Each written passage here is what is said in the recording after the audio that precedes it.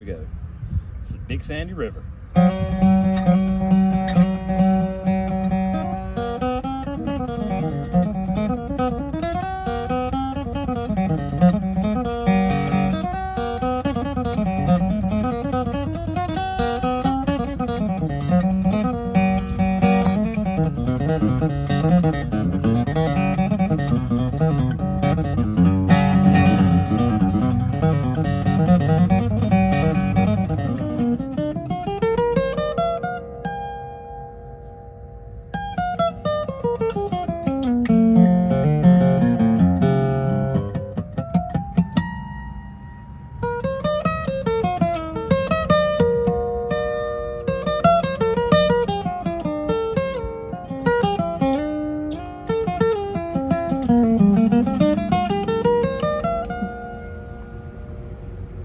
Yeah.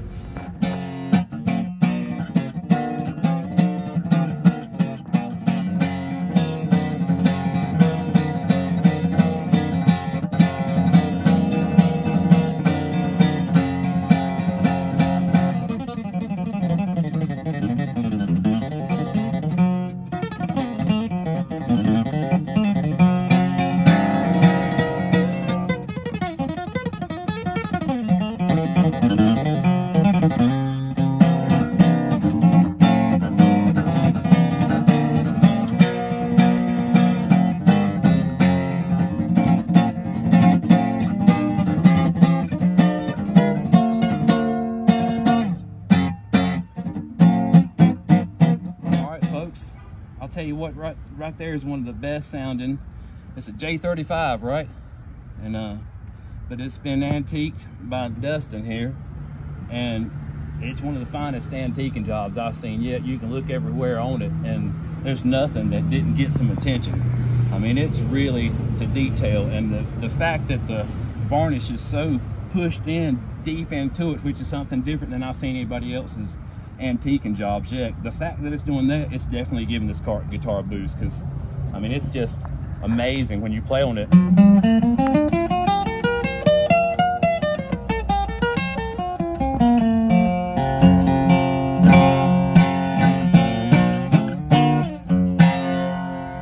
That guitar is out of the box. Guitars don't sound like that. New guitars don't sound that out of the box, and the only way to get it is part of the varnish is just got to be treated right, and it's got to be done like it's been played all these years, and that's the way it is. And as you can hear it, it's out of the box, and it's not a normal sounding j35, and that's got to be in the antiquing job without a doubt.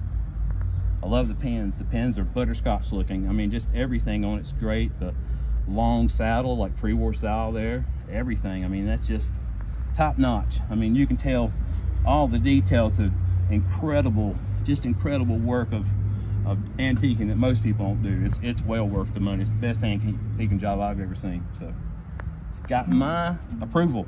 It's a monster.